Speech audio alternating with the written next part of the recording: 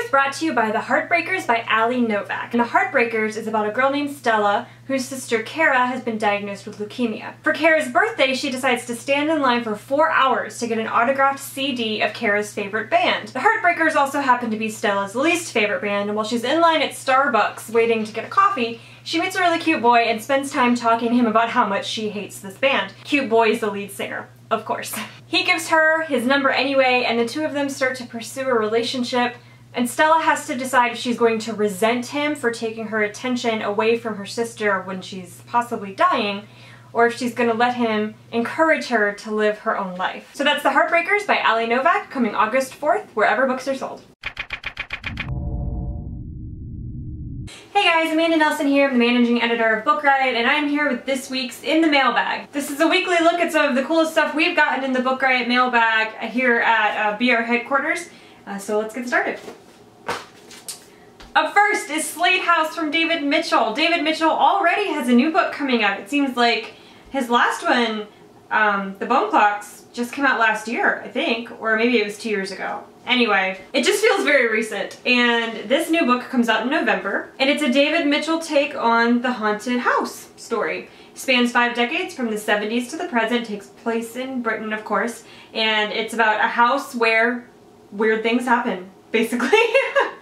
And like most David Mitchell, it jumps back and forth across different genres and has its own healthy dose of weird. So look out for that coming in November, Slate House by David Mitchell. Up next is The Gun by Funimori Nakamura from Soho Crime. This comes out in January, but I wanted to talk about it because it just sounds really neat. It's a Japanese crime noir fiction story. It's about a university student who on a walk one night stumbles across a dead body with a gun lying next to it on the ground. He picks up the gun for his own reasons and takes it with him, and then his world starts to kind of fall apart. He finds out that the gun has 4 bullets left in it, and in true, Chekhovian fashion decides that he's got to fire it. Knowing that he's got a gun on his body brings his life a weird kind of purpose, which might sound sort of strange to a Western audience, or well, which might sound sort of strange to an American audience where it's pretty easy to get your hands on a gun, but of course in Japan, getting your hands on a handgun is infinitely more difficult. So for a university student to find one just lying on the ground and then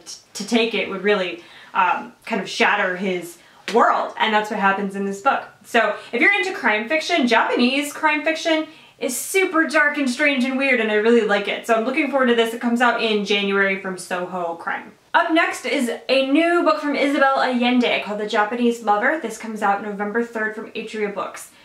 Isabel Allende, of course, wrote The House of the Spirits and several other books. She's a beloved author, and her newest work is about the horrors of World War II. So the book is about a Polish girl who moves to San Francisco, fleeing the Nazis, and a boy who lives in San Francisco, a Japanese-American boy who she falls in love with, who is sent away to an internment camp.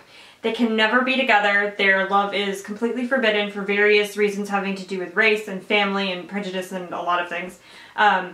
But their devotion to each other lasts for over 70 years. So, sounds like a heartbreaker.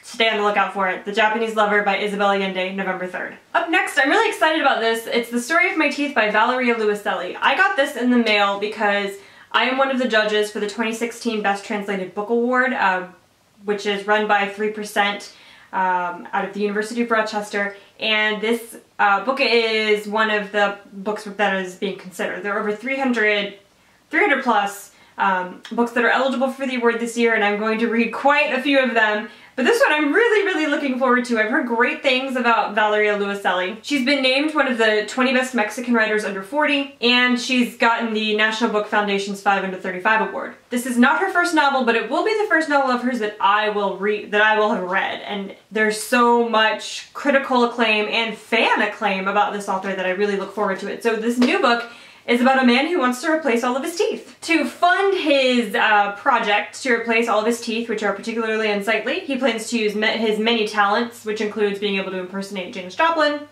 being able to stand an egg up on its end, and oddly, being the world's best auction caller.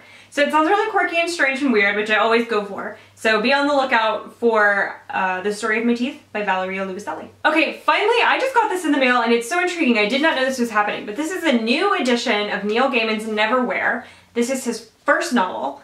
But this new edition is the author's preferred text. And this is already on sale. It came out July 28th, so you can go ahead and pick this up if you're interested in it. So Neverwhere, Gaiman's first novel, came out in 1997, and since then, several different versions have come out in the US and the UK, all of which are a little bit different from the previous ones.